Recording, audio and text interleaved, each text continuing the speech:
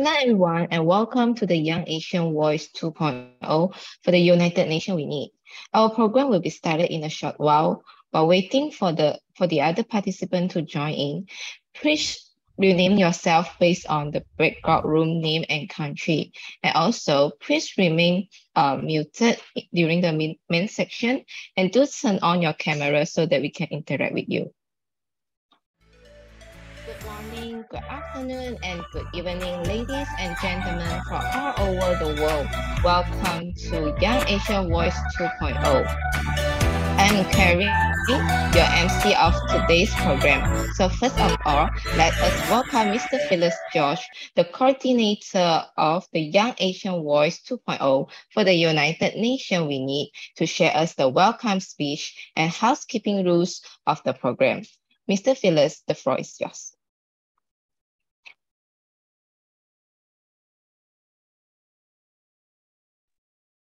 Hello. Hi, everyone. Nice to meet you all. Thank you for joining in to the Young Asian Voices 2.0 for the United Nations We Need.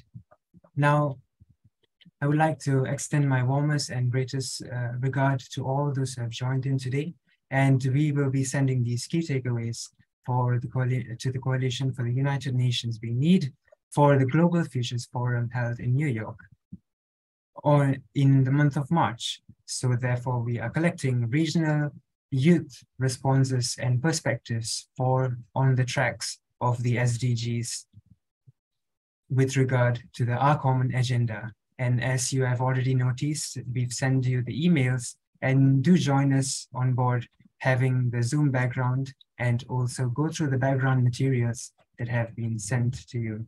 We're excited to have you all on board for this prestigious event and hope to have you all continually and make this event a success. And thank you once again. And I pass this time back to the MCs for the next session. Thank you. Thank you, Mr. Phyllis, for the sharing. Now, without further ado, let us listen to the opening remark by Prof. Dato' Dennison, the chair of the Society for the Promotion of the SDG.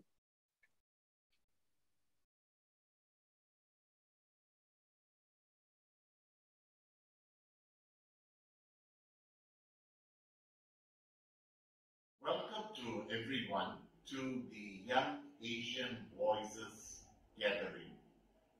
I need to understand that there are over 60 young people registered from 26 countries. So a special word of welcome to each one of you to this program that is hosted by the Malaysian MySDG Academy, which is a training arm of the Society for the Promotion of SDGs, in collaboration with the Coalition for the UN We Need. Now, as I was talking and mentioning, the key aspect is the Sustainable Development Goals. We recognize that there is a need to accelerate the implementation of the SDGs, the 17 goals, and most countries in Asia have been committed to this, but there is a setback due to COVID, due to the economic unrest and so forth. And so we need to accelerate it over the next few years to reach the targets of the 2030. And this is important because Asia has a large number of people who are in the category of the poor, or who are part of the informal sector, who are migrant workers, who are among the bottom 40%. While Asia is also an economic powerhouse with great growth in China, India, Indonesia, in many parts where there has been high economic growth, but there is a cost to various aspects, and these are concerns that we hope that in this day of conversation on the UN we need, we will be able to discuss them openly, critically, and with a view of the change that is needed for the future. Now, I'm also made to understand that there will be 4 main sessions following through the SDGs on people, planet, prosperity, and peace, which then brings the theme of the 16 SDGs, plus in each of these SDGs or the thematic areas, partnership is critical. So in the area of people and people development, in the area of the planet and the care for the planet, in the area of prosperity and economic growth, we cannot see them in isolation or in separate ways, but they are cross-cutting, they are overlapping, and they impact each other in a much more holistic and inclusive way. And therefore, partnerships between government, civil society, between academia, between private sector is critical. And in this context, it's not just the older ones of us who should take the responsibility, but definitely it is the young people. And we are encouraged that you are interested, you have joined, you are part of this process in a significant way. So I think young people are dynamic, young people have the energy, young people have the interest, and so it's also your turn, because as we come to the midpoint of the SDGs now, between 2015 and 2022, and this year with, in 2023, the SDG Summit in September, and then we have from 2024, the final leg to 2030. And so I hope and pray that in the conversation that you will have together today, you will identify the critical issues and concerns, the achievements from your experience, and the way forward, especially the way young people will take on the mantle and play a critical role and concern in the implementation and delivery of SDGs. From us in Malaysia, we are happy to partner through the MySDG Academy, and our people here have been very active in the process, and also to partner with the UN Coalition for the UN we need, and this is a global partnership, and we hope that the findings would feed into the discussions at the global level. We are in one global village, no longer in isolation of one another, as one big family, not necessarily happy, but we all face challenges, achievements, and so we need to find pathways for change and hope. And we really look forward to your findings. Please share it with us, and we hope together with you we can move the next mile. Thank you, and all the best to all of you.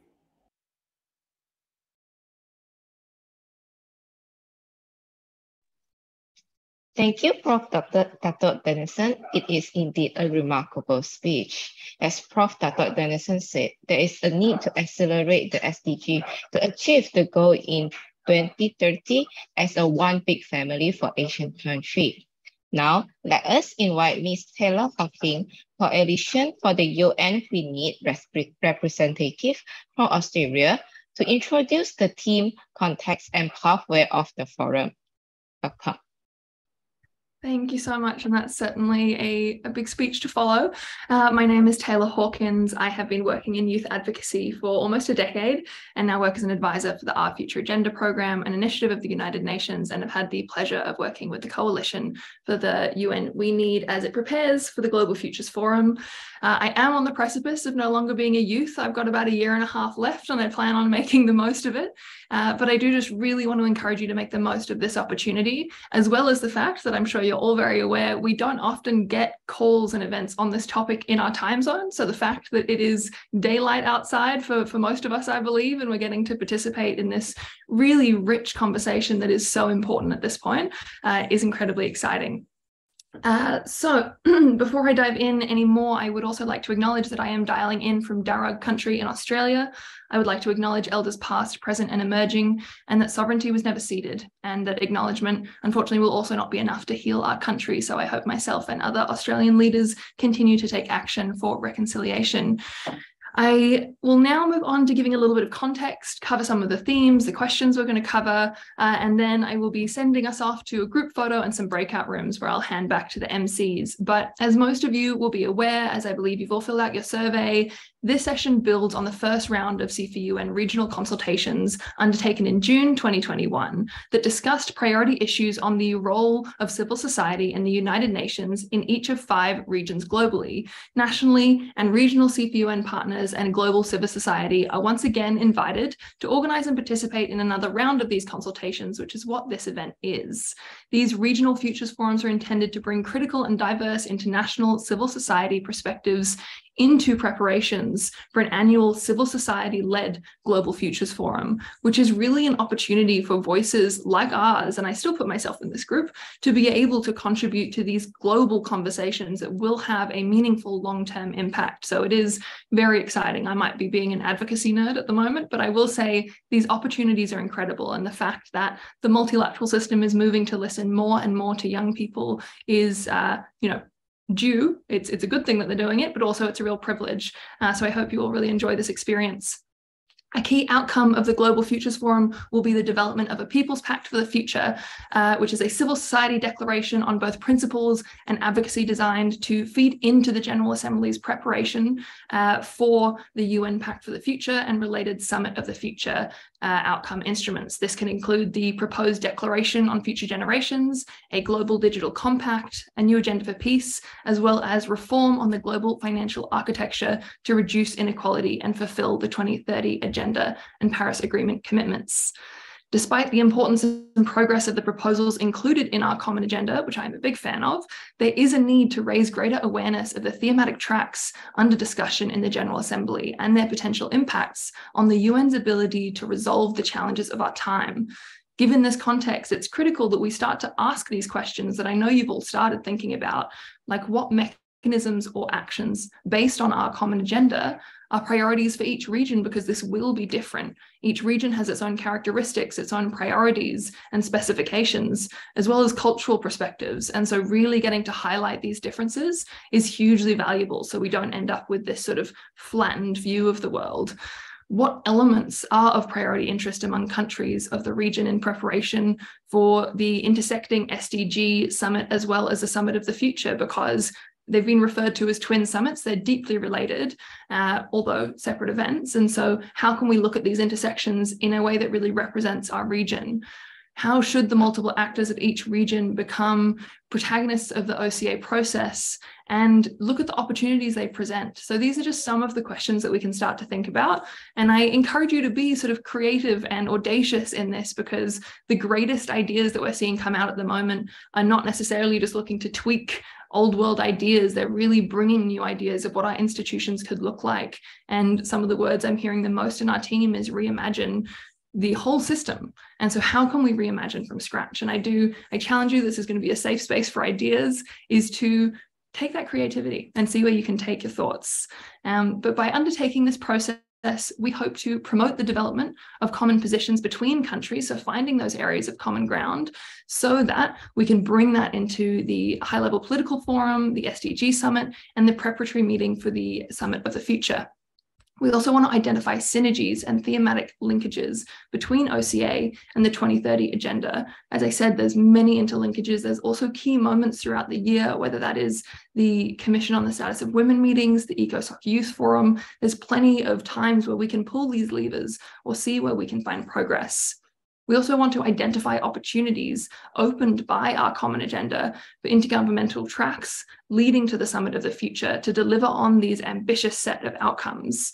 We want to increase visibility and knowledge of the Our Common Agenda process and reform proposals. And this is a really great activity in that the pre-reading, the discussions, this is exactly how you get confident and well-versed in the contents of these elements. And then we want to contribute to further identifying thematic elements of our common agenda that are of priority importance for member states so that we can then feed this in to the People's Pact for the future. So to support this, today we will be diving deep into the contributions that you have made through your survey submissions across the SDG themes, as was already mentioned just before me. So we've got people, prosperity, planet, and peace. And in each of the discussions, as I said, we will identify synergies. So what OCA proposals would you want to see reflected or modified in the Summit of the Future, including its proposed Pact for the Future outcome document, and what would complement the SDG Summit and accelerated implementation of the 2030 Agenda. We should also consider what's missing, what particular global governance proposals are not mentioned in their OCA report. Whether it's institutional, legal, normative, or operational, we should consider where there are areas of opportunity to add new ideas. And we should also discuss next steps. What participation modalities and intergovernmental outcomes would you recommend for both the SDG Summit and the Summit of the Future so that we can continue to reinforce these synergies and linkages between OCA and the 2030 Agenda?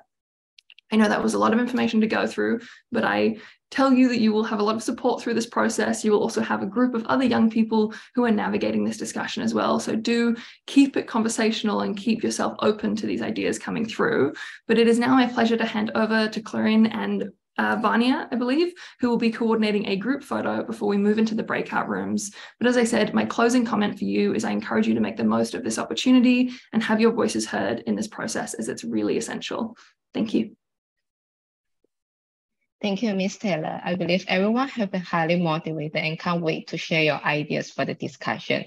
Now, before that, ladies and gentlemen, please turn on your camera for the group photo session to record this memorable moment. As we have a few pages of participants, please keep smiling while we're taking the picture. And also, for those who haven't downloaded the background for our program, please do so, and the link is provided in the chat box.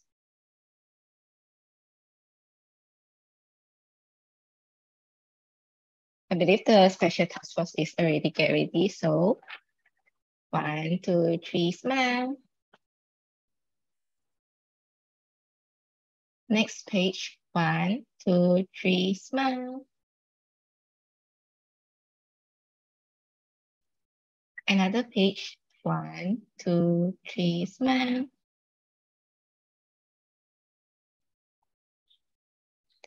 All right, thank you everyone. And thank you for your cooperation.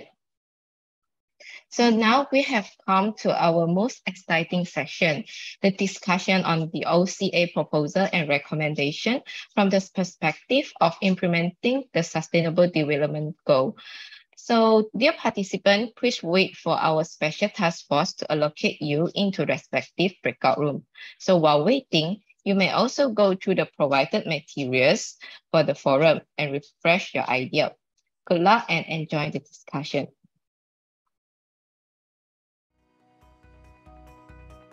So welcome back everyone. Again, it is truly an amazing discussion as I was able to join the pregnant breakout room just now. Everyone is actively discussing, and I believe in every breakout room is also like everyone will have been discussed it, the proposal very actively. And now, so let's listen to the effort from every breakout room. So first, let's welcome the representative of breakout room 1, people, to present their key takeaway. This is me, official leader, and I will be sharing some of the key takeaways of my breakout session, which is people.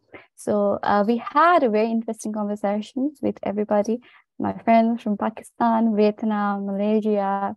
We all came together in really for very, very great and interesting conversations and proposed some of the solutions to our agendas.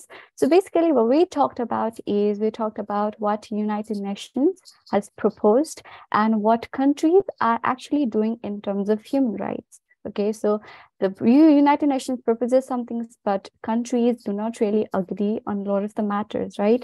So what countries can do to implement the proposals in its own agendas was one of our main takeaway. Likewise, some of the problems that the government is facing and the youths in the government and the country are facing regarding the implementation of the agendas, the implementation of the declarations was another issue that we discussed in. Likewise, what our conversation took on, what we realized was that most of the youths, they are shifting more towards the private organizations, private sectors and organizations more than the government. So what can governments do to build trust, which was included, which was one of the takeaway on rebuilding the social contract between the government and the people was another issue that we discussed in. Likewise, some of the solutions that we came up was inclusion of youth, women, LGBTQIA plus communities in not just participation, but in lawmaking process as well. The United Nations can come up with memorandum of understanding between youth organizations so that the laws that countries in the United Nations ratify is not only made by them, but there's a representation of youth and minorities, and there's an inclusivity not in the offline mode, but in digital in a digital way as well as implementing sustainable development goals in the course from young age, so that young people can be aware about it was another solution that we proposed. So these are the main takeaways of our breakout session. It was very fruitful, but we didn't have enough time to discuss more of what we had in our minds. But the discussion was really fruitful, and the problems and the challenges and the solutions that we discussed is this that I mentioned right now. Thank you. Thank you so much to the representative of the breakout room 1 of people. And thank you for sharing your insights. They were really thoughtful. So now we're going to pass along to the breakout room 2, prosperity. So you may present now. Hello, everyone. I am Emerson. I was part of the prosperity group. I think the first thing that we noticed when we were thinking about prosperity as it comes to youth is just the rapidly evolving digital landscape. I think a really good example is all the craze right now is just ChatGPT and how that's going to change the job market.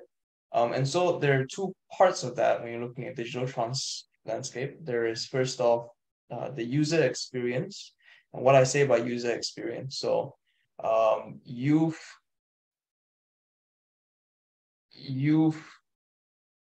are becoming rapidly, the way that we think, the way that we consume news, the way that we interact with things are very heavily influenced by the digital landscape, right? For example, we consume a lot more short form content, and so our memory is really declining.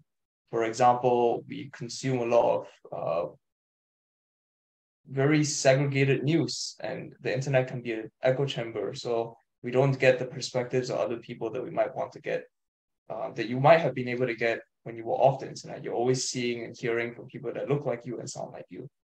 So on one hand, when you're looking at digital landscape and the user experience side of things, we think it's important to really make sure that youth are taken into account as a user, so that as youth are continuing to develop,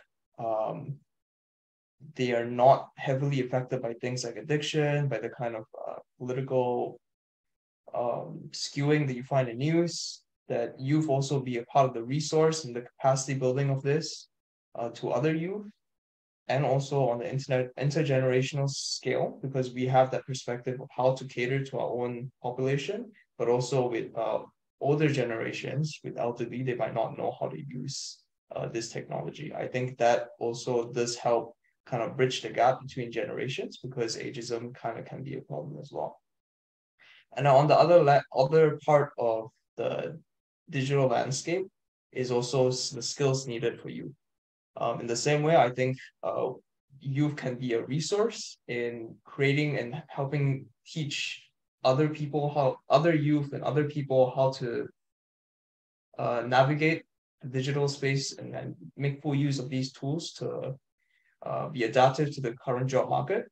But also that youth do need, I think it's important to acknowledge that youth do need the tools, the digital tools, to really be able to continue increasing their skill in it in schools. But also that I think it also is a useful economic indicator to include youth and how skilled they are in this digital landscape. As the UN continues to look for an economic indicator that doesn't just include GDP, but other things like the health of the planet, human well-being, and whatnot, because I do think this will also increase investor confidence in a country. But yeah.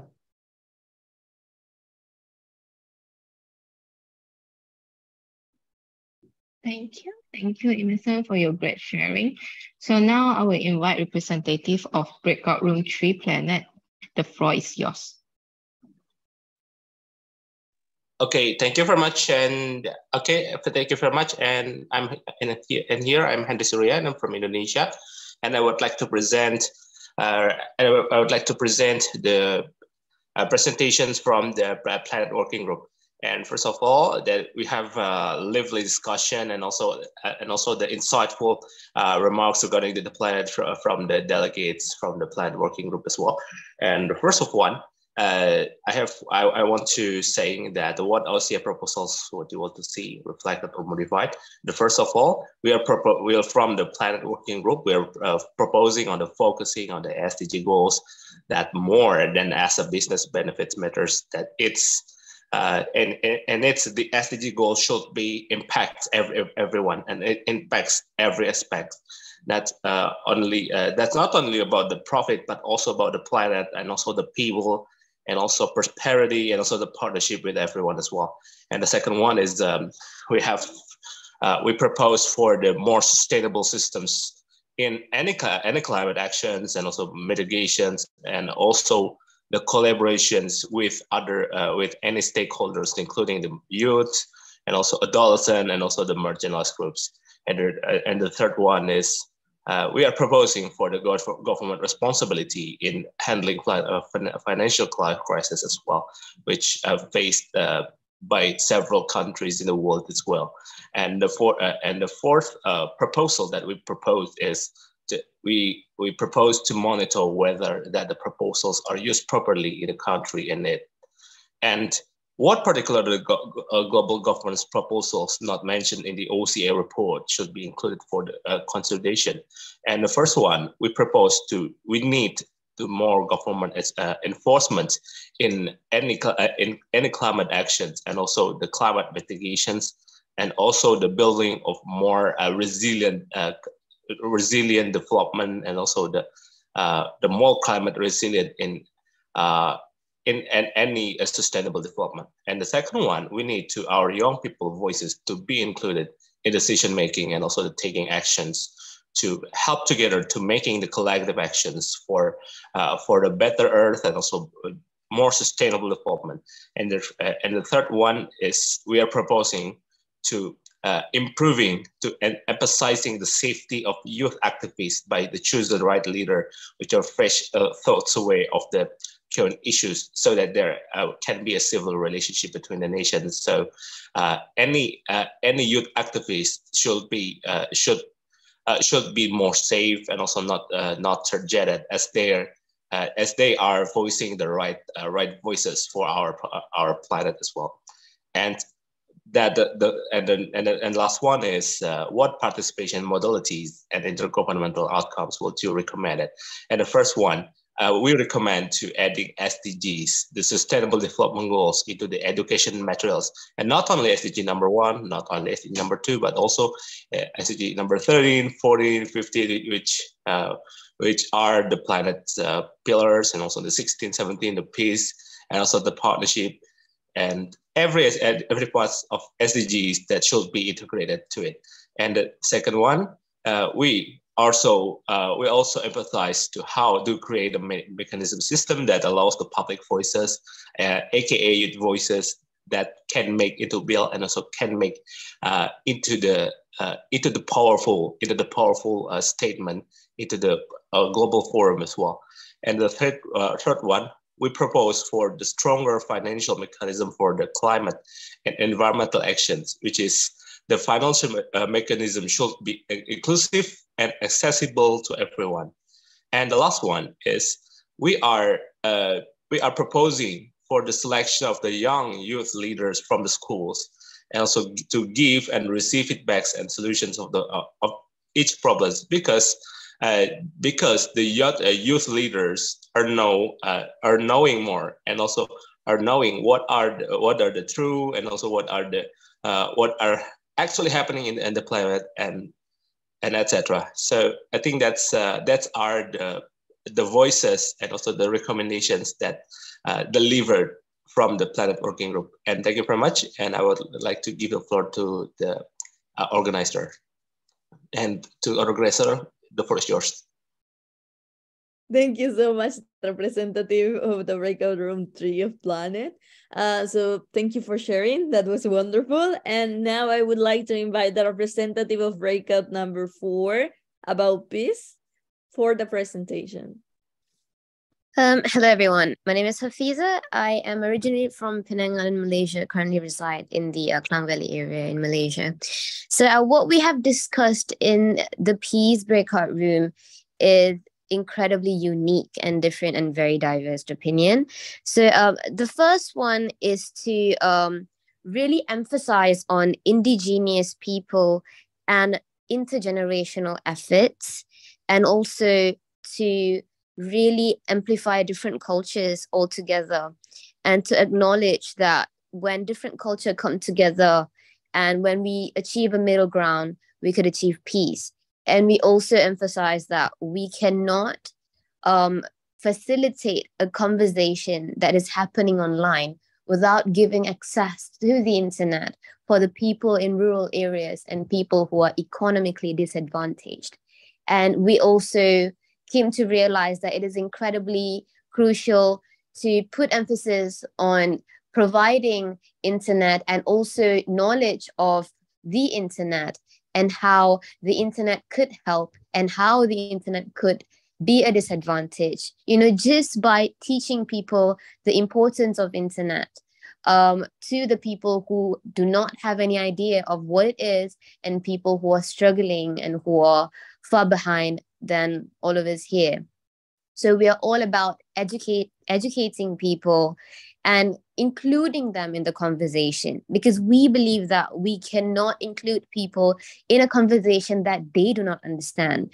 And a lot of people don't understand or even gain knowledge because they are very much disadvantaged from having access to the internet. We did provide so much emphasis on, educating people on the internet and giving them access to the internet, because both of this works hand in hand.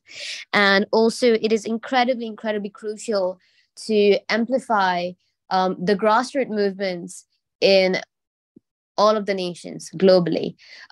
It doesn't, these movement does not have to be a popular movement or movement that has a lot of followers, because there are a lot of grassroots movements that are not popular, that are not known, that are not heard of, but are working on, the common ground that we are all working on. They are all working for the better future, and they are all working within the social justice realm.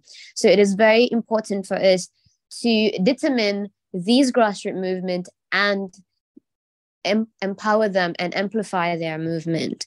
And also, again, we are really emphasizing on intergenerational partnership. I do not know if I have already mentioned this, but we did discuss a lot on this, and how we cannot empower and amplify the youth without getting help from the older generation. And this is an ongoing process, and this is still happening even with this organization itself, where the youth movement like us are trying to amplify our voices by getting to the UN, where most of people who work in the UN are in the older generation, and we are trying to emphasize that it is very important we work together as one. Doesn't matter if we are youth or we are in the older generation, it is very, very important that we work together to find peace, because peace cannot be found, peace cannot be facilitated without help from the younger generation and the older generation working together. So this is something we have discussed in the Peace Breakout Room. Thank you so much for listening. Bye.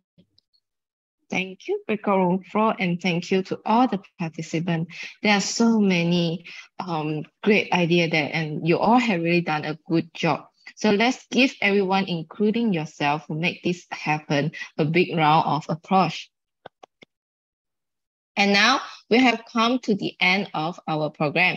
And let's welcome Ms. Joelle Ng, Executive of Communication and Capacity Building of MySDG Academy and 2021 Organizing Chair of the Young Asian Voices for the United Nations. We need to give the closing remark. Thank you, Clarine. If you can hear some background voice from it's a lion dancing. So we are still celebrating Chinese New Year. I know that today some of you have wake up at 5 a.m. and then to join this conversation. I appreciate the time that you have invested here. And I also want to congratulations to Phyllis, a very young but dynamic leader. Phyllis, can you say hi again to everyone? Hello, hi everyone. A gentleman. She has been doing an awesome work for the past 1 month to gather the youth here. I just want to share a journey with you, a very true journey. I've started to involve in the United Nations work or the global youth work last year, June, from this event particularly. So I am very active in my country, in Malaysia, in youth development. But until last year, someone actually approached me to organize the Youth ASEAN Voices 1. And we have about 80 participants from 19 countries join. So from there, I get to know Phyllis and I start to involve in the global network. And within a short period of time, it's not last year, it's 2021 June. 2021 June, we started. From there, within 20 months, we have organized Youth SDG Summit in Malaysia in 2021 November. Youth SDG Summit, second Youth SDG Summit in Malaysia in 2022 June, and in 2022 July, I given the opportunity to visit United Nations in New York and to participate in high-level political forum and to get to know the bigger network. So what I'm trying to say that is, you never know when you participate in a forum like this, the impact that you are going to create for yourself and also for the policy. All right. So I hope that you all get to know this platform. This is not only a program, but just now you see many of the awesome people here. Try to get in touch with them. They are representatives from different countries. They've been very active in the community, building a resilience and also sustainable community. So get in touch and you may have a lot more opportunity in future, especially for those who are still below 35 years old. Frankly speaking, this year I just graduated as a youth. So I'm really looking for someone like Phyllis to take up the work. So another things I learned throughout these 20 months in the global network is quantity versus impact. I get to see that many youth has holding a lot of positions here and there, chairing here and there. But when I really go to the tip, I found that people are looking for impact. You can tell people I'm the president of ABC, I am the chairman of XYZ, but there are thousands and millions of presidents and chairladies in the organization. But there are limited solution providers. Sorry. We are playing the fireworks. Enjoy the Chinese New Year for a while.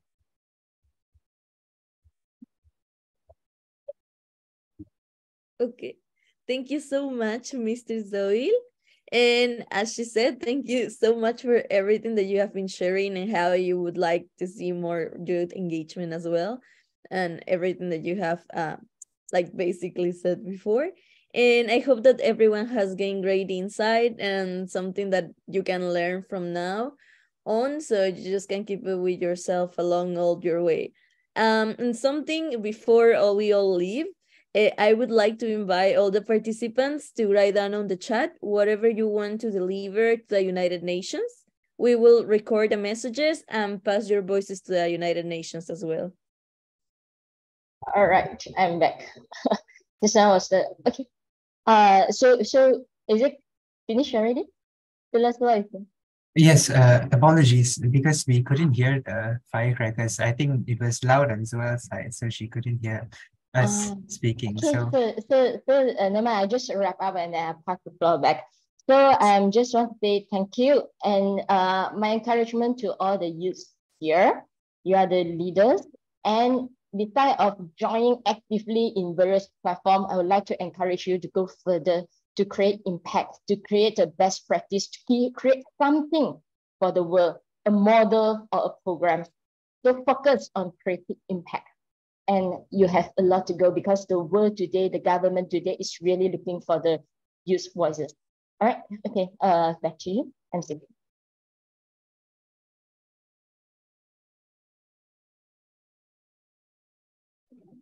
Thank you, Ms. Joel. So now, before we end our program, all the participants are invited to type down your message that you wish to deliver to the United Nations, and we will record these messages and pass your voice to the United Nations. And if you wish to join the Global Future Forum, you may also register yourself by the link in the chat box. And find your interested consultation. I believe the Special Task Force will share the link later.